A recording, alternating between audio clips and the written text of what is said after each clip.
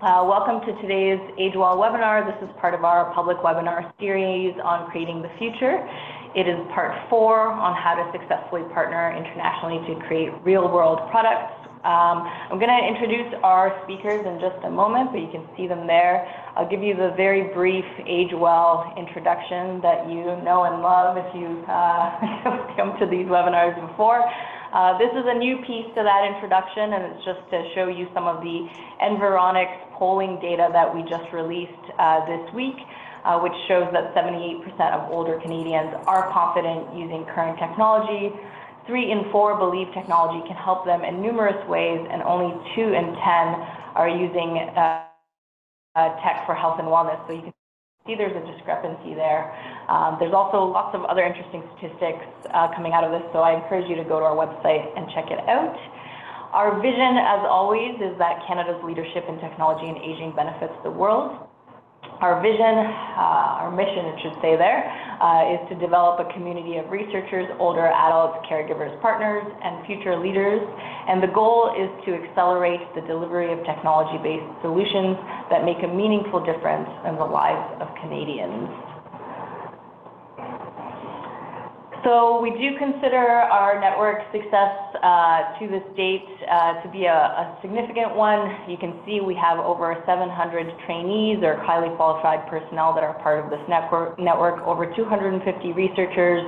Our startup numbers are constantly growing. We've got 35 AgeWell supported startups, 3 national innovation hubs, and most importantly, over 4,700 engaged older adults and caregivers across Canada.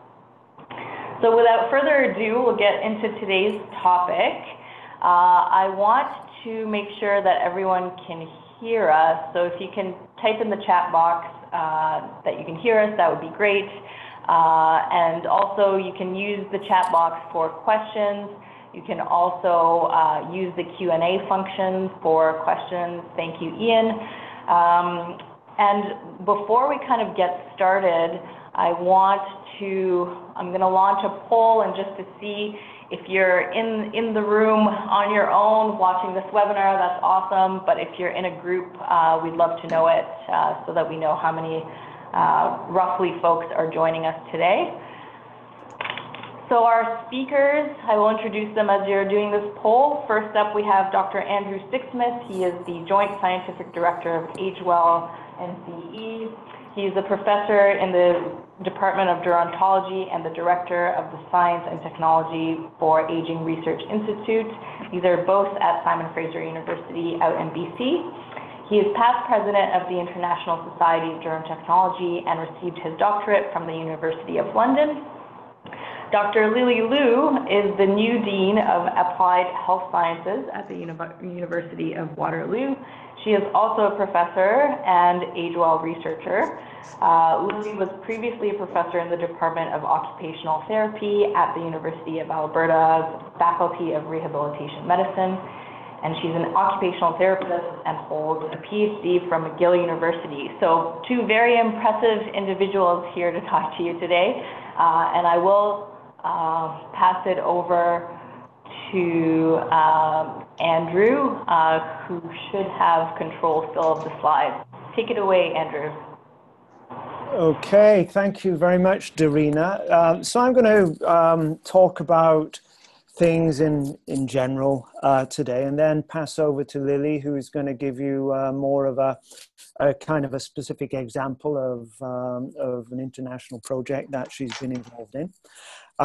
So basically, I want to give you an overview of AgeWell's partnership approach and its strategy going forward, and to talk about the importance of international research, both for AgeWell and for you as researchers, to look at where we are right now in terms of international partnerships, and then think about building international collaborations in the future, looking at funding opportunities, and some of the practical aspects of international collaboration. So there's a lot of things that I want to touch on. I don't think I'm going to get into any of them in any depth. So I'll be happy to answer questions later on when it comes to the Q&As. Okay, there we go. It is working. So just to give you a little bit about the background to AgeWell's partnerships.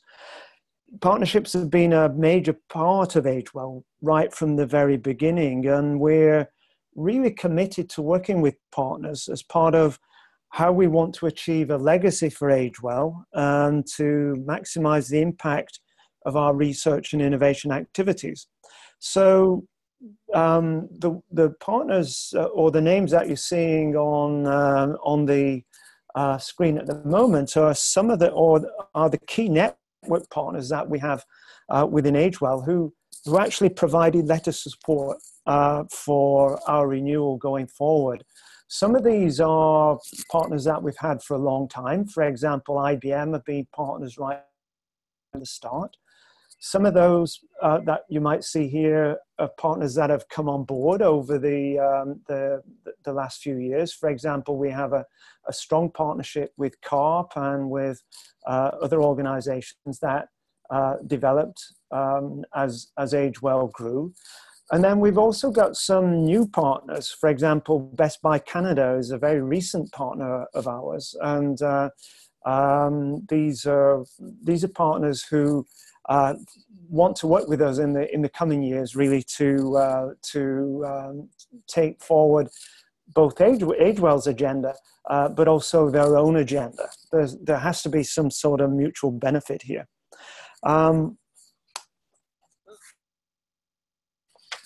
A bit more, hang on. So in total, going forward, as well as these key partners, we have partnerships at the project level, and indeed we have around 400 partners who are now working with us across different sectors. In terms of the Networks of Centers of Excellence program, I think AgeWell is probably unique in terms of the range and the diversity and the scale and reach of our partnerships. Many of our partners, as you probably expect, come from industry, working in the tech and aging sector. A lot of our partners are from the non-profit sector, though, but also 85 academic partners, government partners, and other partners. I'm just trying to figure out what comes under other, everything else. So the diversity and the scale and reach of our partnerships is pretty unique, I believe, for a network like AgeWell.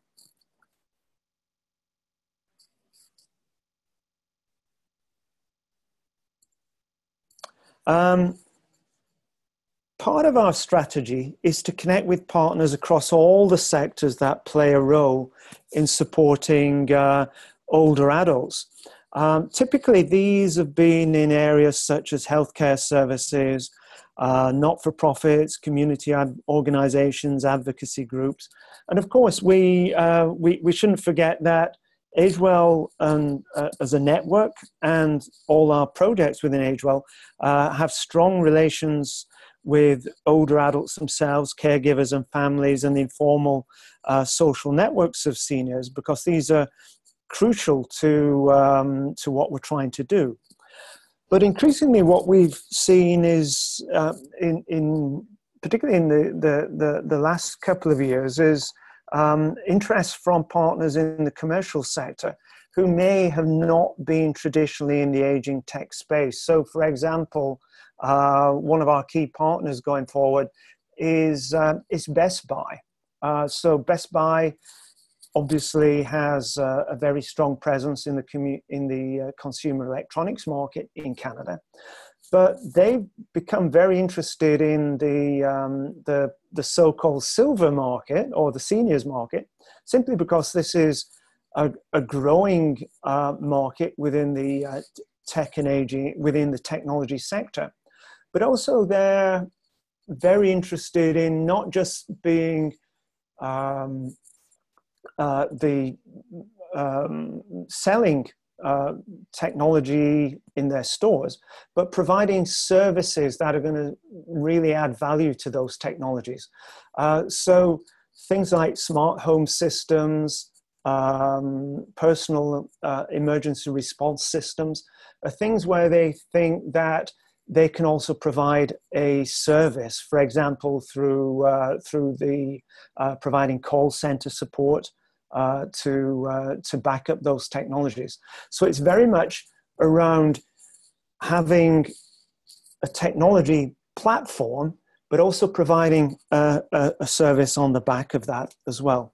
So I think this is something that we're increasingly seeing within AgeWell, and is going to be crucial for us within AgeWell to work with partners like this, to have that connection between developing the technology, but also providing that service support as well.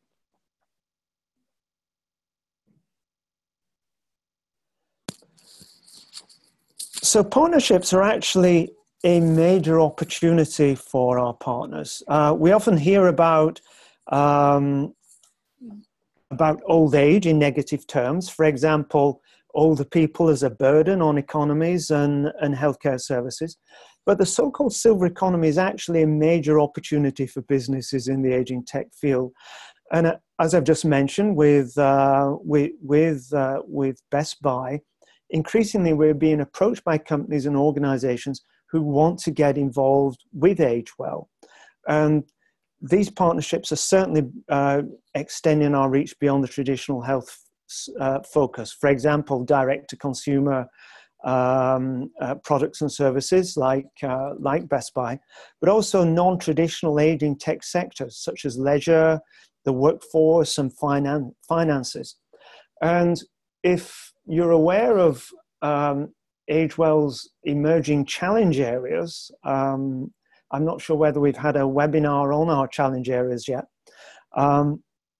but the challenge areas that AgeWell is developing is definitely taking our perspective beyond the traditional core of health and healthcare and independent living to look at some of the things that are really important to the broad spectrum of older people within our communities.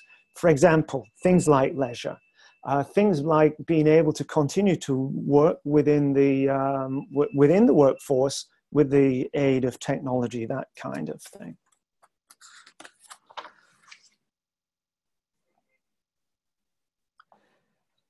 I just wanted to talk about the importance of international partnerships. As Dorina mentioned right at the start, AgeWell's mission is to be a global leader in the aging tech space. So part of this is about the scientific leadership and reputation of AgeWell. So we certainly expect our AgeWell projects to achieve global recognition. And I think part of that is having increasingly getting that global recognition is going to involve us in having international partnerships. I think we also need to think about, while AgeWell is concerned with supporting seniors and developing technologies and solutions for the Canadian markets, we need to also think that many of our markets for our solutions and services are actually global. So that's very much at the forefront of what we're thinking at the moment in terms of what AgeWell should be doing. And over the last few years, we've actually developed a number of international collaborations. So right now, AgeWell has 35 international collaborations. These numbers are always changing, by the way, but I think the latest number that I have to hand is that we have 35 international collaborations across 14 countries. So AgeWell is already at the forefront of the international aging tech sector, I believe. But I think we need to really step that up in the next few years. So one of the things that we will be doing in the next year or so is to develop a formal international partnership strategy. So we're going to do this with our International Scientific Advisory Committee, which comprises some very, very eminent people working with the aging tech sector. So our Scientific Advisory Committee includes Robin Tamblyn from McGill University, and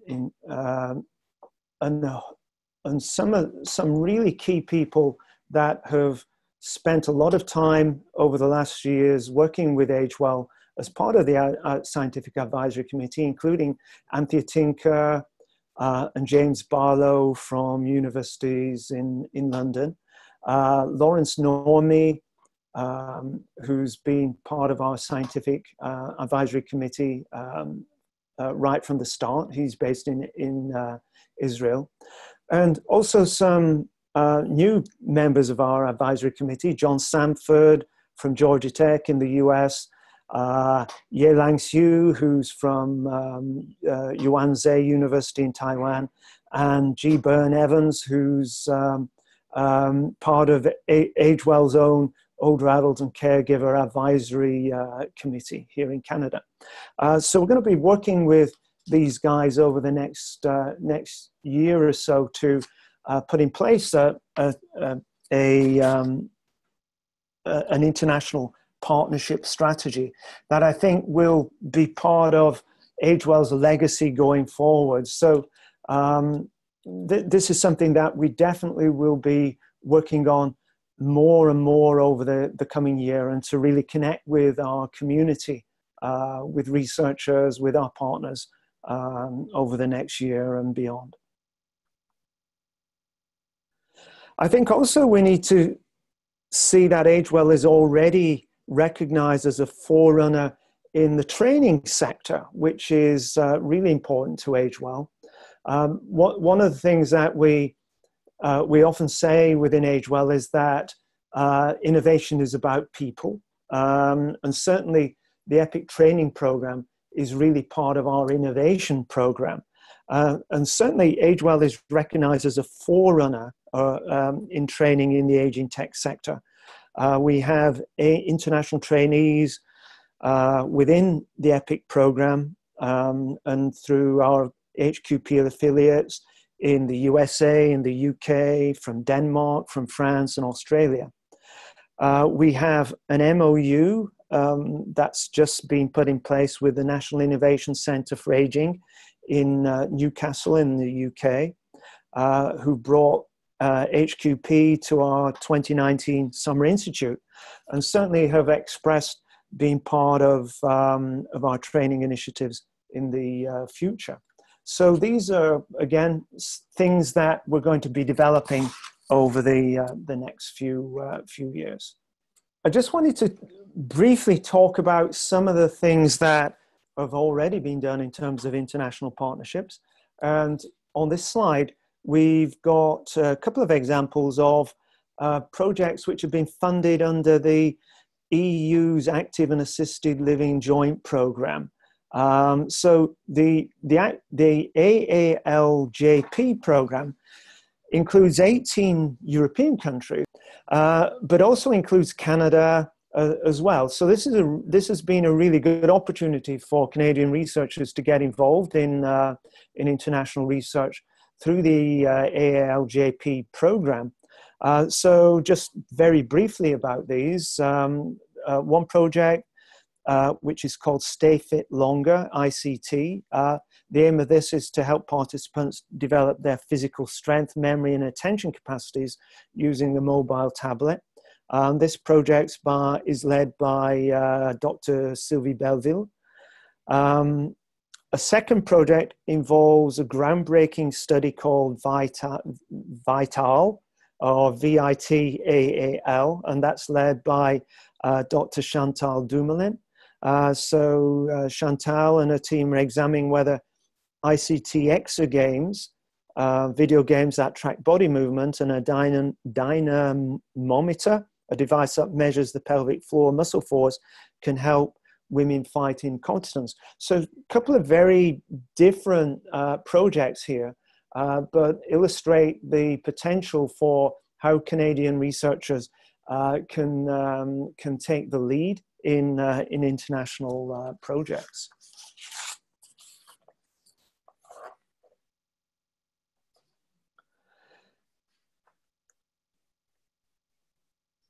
Another project is, or some areas where we've been sharing our expertise with international audiences,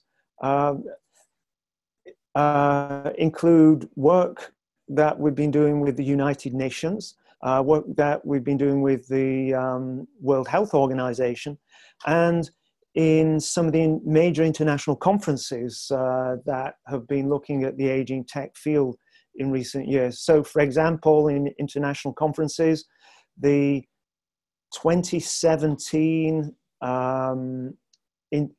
International Association of Gerontology and Geriatrics conference in San Francisco, AgeWell had a very major presence at that conference in the technology track that that was on. This was a very, very successful program within that conference, probably one of the most successful programs that the conference has ever had, and really highlighted the emerging aging tech sector, but also really highlighted AgeWell's contribution internationally. Another example is work that's been done by Dr. Rosalie Wang within AgeWell. She was invited by the Division of Social Policy and Development of the UN Department of Economic and Social Affairs, who recently spoke at an event to answer the question, why are digital skills critical for older persons? Last month, she was at a WHO meeting in Geneva to discuss her AgeWell work on enhancing equitable access to assistive technology in AgeWell. Assistive technology in Canada. AgeWell's also been exploring partnership opportunities in various countries, for example, the UK, Singapore, China, South Korea. And indeed, many of our startups have participated in some of these visits and have gone on to create partnerships for manufacturing and sharing their real-world solutions beyond Canada. Great, thank you, Andrew. No worries. So I'll pass it over to Lili. And again, I know folks, so we've got one question so far, so keep the questions coming, okay, and we'll go back to the questions at the end. Just want to make sure that we get through the presentation. Okay, so thank you very much, Andrew, for that, and also Dorina for the introduction. Hello, everyone. As Andrew mentioned early on, that this second part of the presentation is an opportunity for us to look at one example of a pretty organic process, yet example of international collaboration that has began recently, but took off rather quickly because of the investment and the support of AgeWell. So very much this example, I think, touches on each of the 5 objectives of this webinar series, that is to forge meaningful partnerships, to bring together stakeholders across the province, to invest in solutions across the innovation pipeline, support startups, and also to train the next generation. So each of my slides will touch on these 5 bullets that you see here on this slide. Okay, so this particular example addresses the challenge of individuals who are living with dementia and at risk of going missing. This is a very real issue, and we know that the rate of persons living with dementia who go missing is increasing, of course, with the rising prevalence of dementia.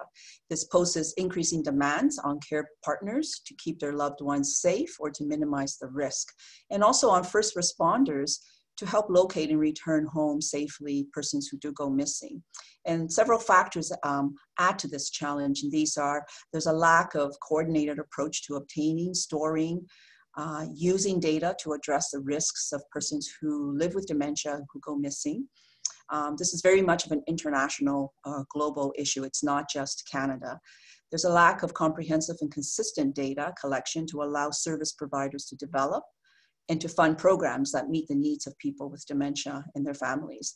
And this is, in Canada anyway, partly due to the privacy legislation that does not allow, for example, police services to collect or report data on persons who go missing and who are living with a cognitive impairment. This is aligns with the Health Privacy Act. Another challenge is that there is stigma associated with dementia still. This often hinders the use of services or strategies such as vulnerable persons registries, it also the stigma prevents individuals from seeking help. Sometimes it even prevents them from leaving their house, especially if they've experienced a very negative experience, trying to find their way, and people have received negative support from, or lack of support in the community. And then finally, we are acutely aware that there has been minimal collaboration across borders to understand what are some best practices or strategies that work in other countries that we can import to Canada, or possibly we can export concepts and ideas to other countries. Oops. Dorina, I might need you. Oh, here we go. Okay, so this is a success story, as I mentioned, that began with actually 2 PhD students who were connected by Twitter, actually, through the an AgeWell member who is a caregiver. I think most people online probably know Ron Bellino. So Nolanda Neubauer, who was my PhD student, recently completed. She was looking for like-minded researchers to share her passion for understanding the risks associated with persons living with dementia who go missing. And she met through Twitter Katie Gambier-Ross, who's a PhD student at the University of Edinburgh. And through this Twitter messaging, we learned about this biannual international conference called the International Conference on Missing Children and Adults. And around the time when Katie was attending that conference, we learned that there was a new stream created to examine issues around older adults who go missing on account of dementia or cognitive decline. So until recently, this has not been a stream or a theme in that particular conference. At the same time, Nolana was connected with prominent researchers in Florida while she was attending the International Gerontechnology Conference. So this is for those of you that are supervising students or that are students yourselves. This is one strategy we've always used whenever there's an opportunity for an HQP to attend a conference. We look around to see who are other connections we can make so we can leverage that travel, because travel is very expensive, and make these connections. This is one result of such a connection. And specifically in this case, because that last conference, Gerontechnology, was held in Florida, we asked Nolana to connect with Donna Algase's research group. We learned that there was, in fact, one time an international consortium on wandering. However, the membership at that time, they had intended to make it international, but the membership consisted predominantly of academics in the US. And so the consortium eventually became dormant with these academics retiring. And it never really went beyond the boundaries of the US. We established a very good relationship with the researchers who were still interested in working on this topic. And then over a couple of teleconference meetings, they supported that we rekindle this international consortium. And this time it would be co-led by this AgeWell group in Canada with also partnership from the UK. So just a list of the investment across this, consider innovation pipeline. We received AgeWell core we use Age Well Core research funding. Nolana was an HQP supported throughout, and we obtained SIP accelerated funding to help us solidify and create some face-to-face opportunities with members of this consortium that we established. We also received some CABI funding, Spark, to support the technologies that were in place, and various other partners such as Alzheimer's Society of Ontario. The Impact Center was all along a very important partner of ours in some of the work that we did. And of course, the EPIC program and other community partners that were working with us on this concept. So as this topic was very close to both Nolana and Katie's doctoral work. In fact, it was very difficult to find other individuals around the world who were doing this work at this stage of their career. So with mentorship of their respective supervisors and also funding support from AgeWell, as I mentioned, and our other partners, we organized the first meeting face-to-face that took place in Calgary. And you'll see a picture of just those who were, and we had police officers come to Calgary to this meeting from Ottawa. We also had several partners call in on technology, so we had them in real time. So the TV screen was full of these partners. And this was followed by a conference in Edinburgh. A network meeting, consortium meeting. And then we piggybacked on the conference in Liverpool on the fourth international conference on missing children, older adults, and adults, I should say, and established a meeting there as well. We found throughout this that our most challenging, there was not a lack of enthusiasm and participation. Many obtained their own funding or were able to support this initiative through matching funds that they brought to the table. But our single biggest challenge is having meetings with Australia and Asia and New Zealand, because it just is not feasible in terms of real time and due to the time zone differences. But we continue to hold separate meetings, and then we merge the minutes or the documents. So that's how we've dealt with that. We also try and record the meetings for them. The community, I just want to talk about how we support startup companies. This is one company that, or one startup that came out of the AgeWell collaboration that we worked on addressing this particular issue, the challenge of older adults going missing.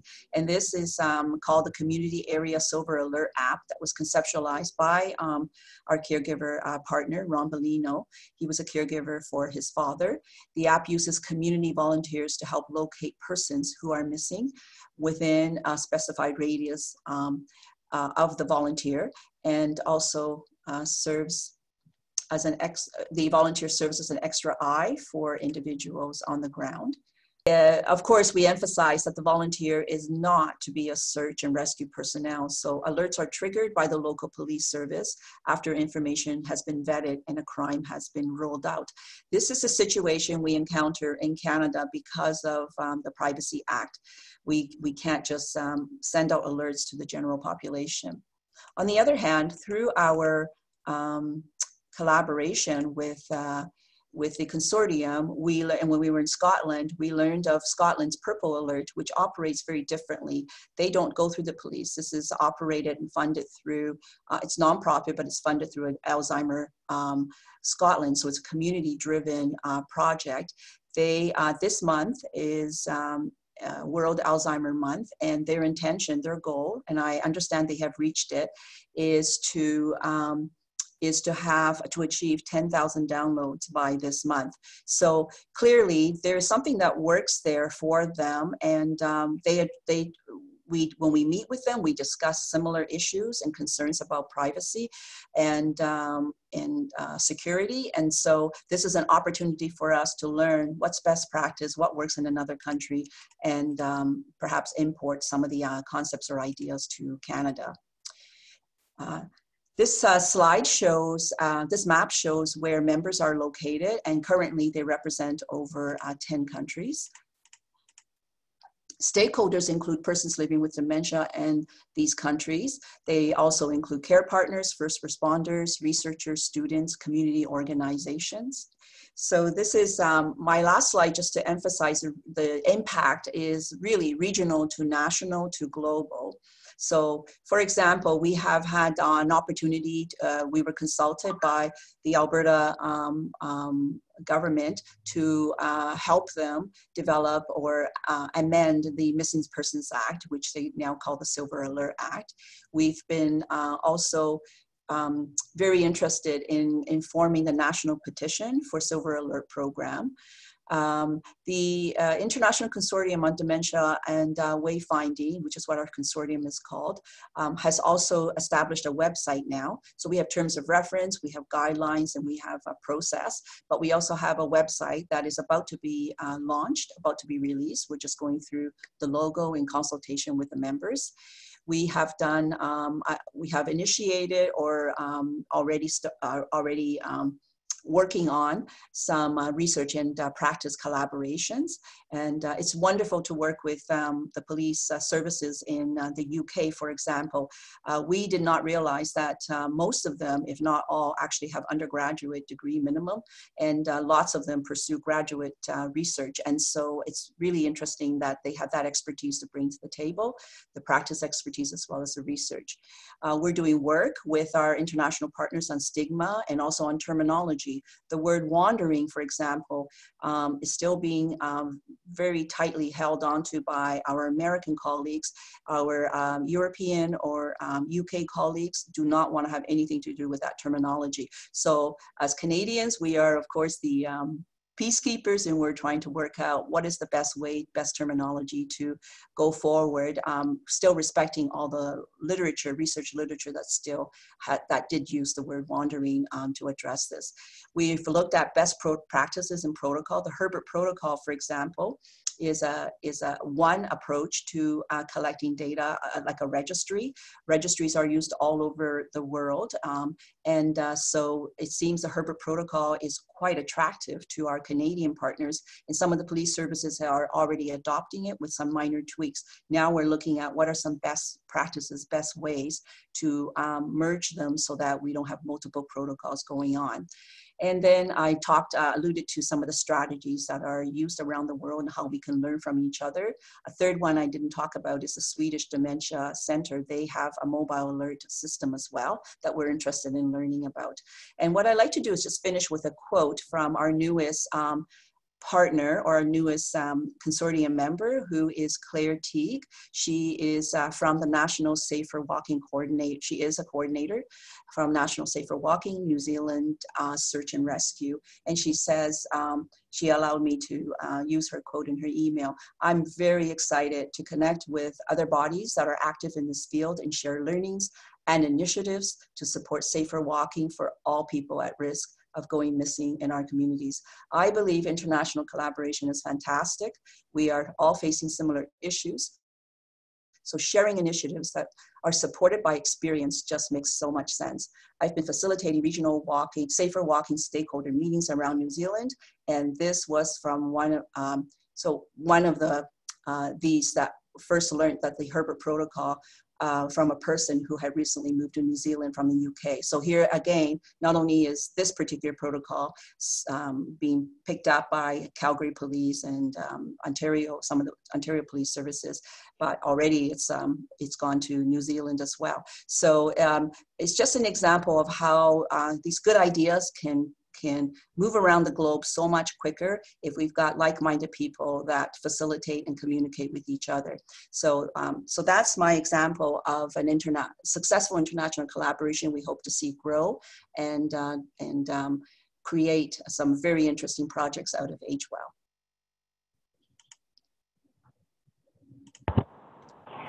Great, thank you, Lili. So we're going to go into the question and answer period, and I'm going to go back actually a few slides. There was a question for Andrew. I think it was here, and it was a question around whether these numbers are, sorry about that, whether these numbers are global. I believe the first number is global because it says globally. Yeah. At the top, but I'm forgetting, Andrew, if the rest are also, it seems like they would be global as well. Yeah, I actually looked at these figures the other day because we presented these at AgeWell's renewal presentation to the federal government. Yeah, they're global figures. The one that looks a bit strange is this one at the bottom, global market for home support technologies. What that refers to are very specific technologies which are often called telecare technologies. So telecare is a word that is particularly used in Europe to look at the sort of emergency response systems, you know, like Philips Lifeline or Tunstall Health emergency response system. So that current market is around 10.3 billion globally. The baby boomers spending power is looking at the global sort of presence of baby boomers globally within the economy. So yeah, I think that currently the silver economy is round about 7 trillion, but that's going to grow to 15 trillion over the next couple of years. Great, thank you, Andrew. And we have a couple of questions that have come in through the Q&A, so I'll get to those. And I want to thank both of our presenters for being very concise and on time. And I want to encourage you to fill out our evaluation survey. It's not 5 minutes, it's more like 2 minutes. And it is in the chat box there for you to fill out. So we have a couple of questions from Amaya. So there's the first one is how do you plan to, or how do you tackle the different learning curves of different generations and regions or cultural backgrounds for technology of adults and older adults? So I don't know which one of you wants to take that. Maybe I can start. I can tell you, so this is Darina from the Age Law Office. I'm the Policy Knowledge Mobilization Manager here. There's several projects that are looking at that, that are taking into consideration different backgrounds and cultural backgrounds and approaches, specifically with the requirement by our funder, the Networks of Centers of Excellence program, is requiring us to look at equity, diversity, and inclusion. So we just went through a review this past year of the network's equity, diversity, inclusion approaches, and in 2020, if and when we are renewed, we will go and implement some of that in a more systematic way. So think about using things like a health equity impact assessment or something like that at the project level. So that's just to start. I don't know if anyone wants to add. Yeah, I can speak to it a little bit. It was actually a couple of notes that I put down here, which are really important for any sort of collaboration outside countries, where you're going to be sharing knowledge, and probably Lili can speak to this as well, is that it actually isn't feasible to parachute solutions. And I think, that if something works in one country, it doesn't necessarily work in another country because of a range of issues. One of those might be cultural issues. So a good example of this is the area of robotics. Robotics is a very strong idea, say, for example, in Japan. My experience is that robotics is not seen as a particularly positive light in some other countries, particularly where I come from originally in the UK and in Europe. So there are cultural differences. So definitely we need to be aware of those, and having international partnerships. If we want to develop solutions which are going to have international impact, we've got to be aware of those cultural differences. The other area where, and Lili highlighted this in her presentation, is that there may be very different legal and regulatory frameworks operating in different countries. So, for example, something which might be okay to operate in the UK may not be appropriate to the Canadian context because of Canadian regulations. So, for example, the Privacy Act that Lili was alluding to. So, if we want to have international impact of our solutions, we definitely need to have this international collaboration in place. Otherwise, we're going to build things into our solutions which are not going to work in other countries. You got some ideas around that, Lili?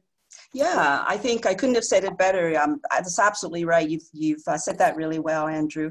The one thing I perhaps can add is that as we focus more on diversity, Canada, I know we're trying to be more diverse, more considerate.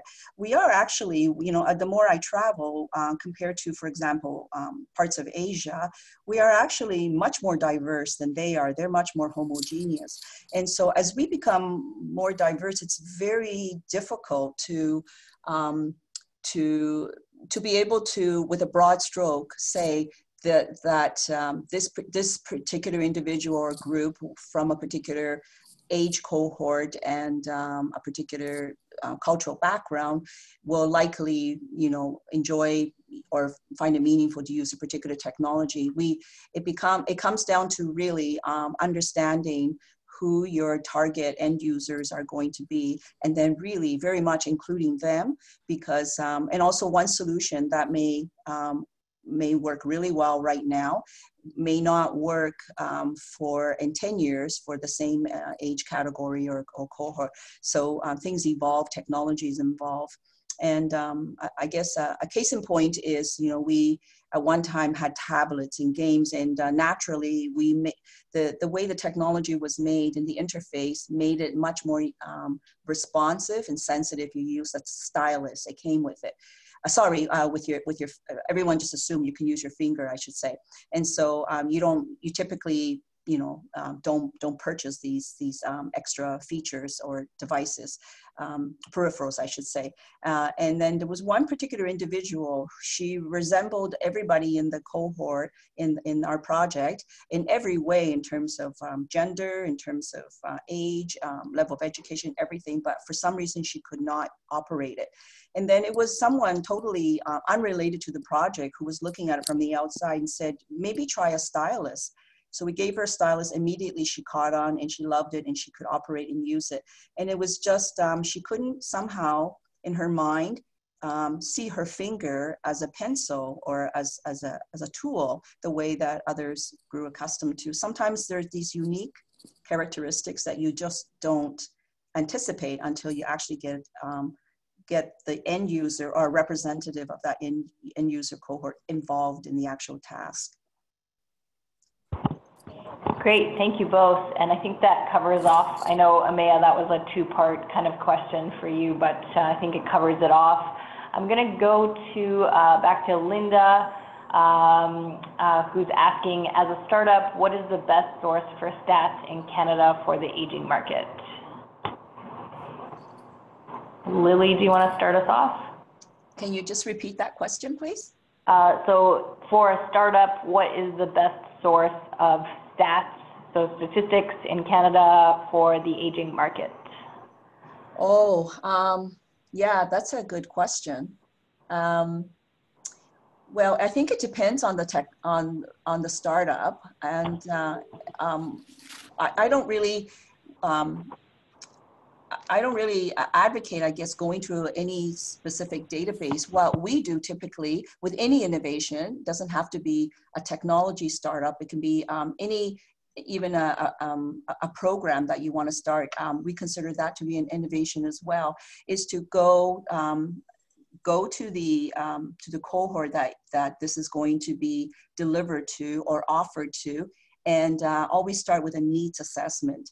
So understand what the characteristics, what the needs are for that particular population. So we did that, for example, with the healthcare aides, and we wanted to introduce technologies. These are healthcare aides working in the community with older adults, and we wanted to introduce a platform, hardware and software that was going to meet their needs.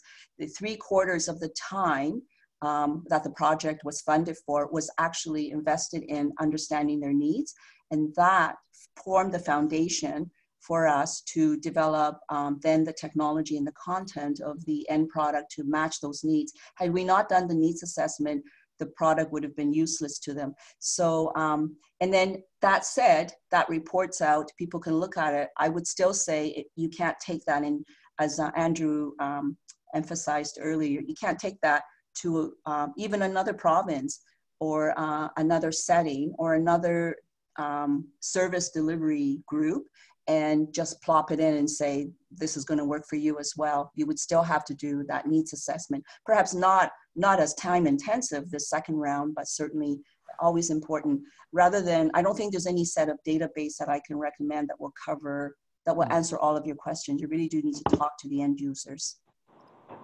Yeah, I think, go ahead, Andrew. Oh, yeah. I just want to back up what Lily's just mentioned there. There are a lot of great statistical sources available for Canada and internationally. StatsCan produces a lot of stuff to do with aging. If you go to the US or the UK, then again, there's similar statistical sources there. But I think from a startup point of view, I think the idea of the broad statistics are less useful than, say, trying to really see where your product is really going to make a difference. So what are the characteristics of your market? And then basing your product around that, as Lili said, to try and understand the needs from their perspective, and then look at, well, okay, if we're going to develop our product, what's our route? What are the potential barriers around that? So while I think looking at the broad stats, like, for example, if you're doing something which is related to dementia, we always hear stats about people, the prevalence of dementia within the community. We can certainly find that. But I think a key thing is really to try and get a strong idea of who your customer is, and to link your solutions to that, rather than the very broad stats that might be available. Great, thank you both. I think in general, as you're saying, Stats Canada, I think Linda's just following up that Stats Canada has some dated info. I mean, we just put out this Environics poll as well from AgeWell, so I would take a look at that. Before we answer a couple more questions, and I recognize there's lots of good questions coming in, but we are almost at a time. I just want to give you a heads up about our next webinar, which will be in November. It is part 5 of 6, and it'll focus on supporting people who juggle work and caregiving, challenges and solutions, with Dr. Janet Fast on November 7th at 1 p.m. So I encourage you to register for that, and the registration link is in the chat box. Also, if you're in Moncton in October, know that is where our annual conference will be. I know there's lots of members on this webinar, so we hope to see you there from October 22nd to 24th. And you can register for that conference online as well, and we'll put in the link. So just to go back to some of the questions, there was an interesting one that came in from Ian. So Ian is asking, has the consortium thought about an internet-based collaboration platform to promote the idea exchange? And then he gave some examples, which I haven't heard of, including Planbox or Spark. Yes, so that is the website that I was alluding to. So right now it's got, we're representing each country with a flag, and we've got the individuals profiles that are being entered and developed. So all the members are submitting that. And that is one feature, is the collaboration for sure. Yes, online. Thank you for that. Great. And one from Laura. Hi, Laura. To what extent does AgeWell help connect startups with cohorts of end users to promote co-design of innovations? So I can start, and then Andrew, feel free to add. We do have, a business development and industry relations manager and team who help with that. We are currently working on piloting these kind of insight sessions, what we're calling insight sessions, where some of our startups that are in our network will be presenting to our older adult and caregiver advisory committee to, or specifically members who are interested within that committee and participating in these sessions to give them feedback on their products that they are developing. So that's a specific mechanism that we're doing that. But I'm wondering, Andrew, I don't know if you have anything to add there. Yeah, so it's an interesting question. I think we're going to put in place a startups affiliate program, are we not, Dorina? Yes. Yes, we correct. are. So that is one of the things that AgeWell is very keen on, is promoting startups in this sector, because startups are leaner, they're more agile. The bigger organizations, the bigger companies that are working in this space have actually, not really driven it along as much as we'd hoped. So we are looking at the startup community, so projects and startups that we're funding ourselves, but also startups that are operating within the aging tech field.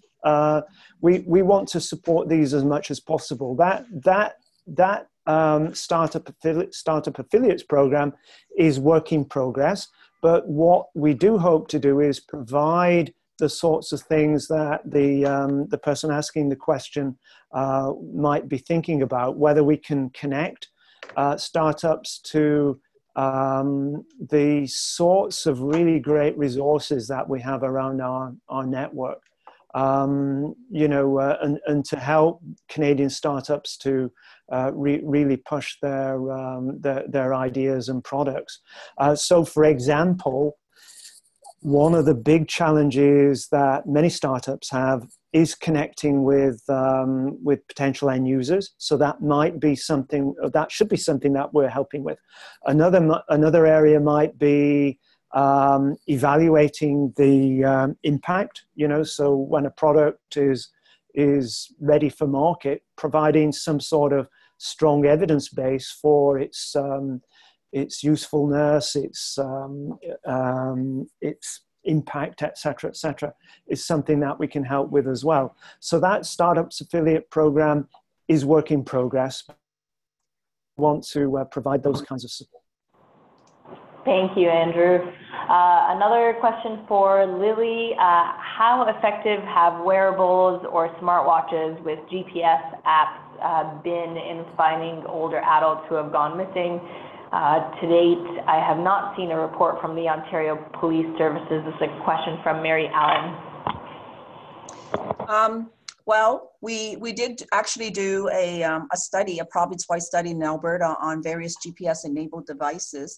Of all the devices, probably the watch, it was the least comfortable, but they were all, very, very much in favor of these technologies.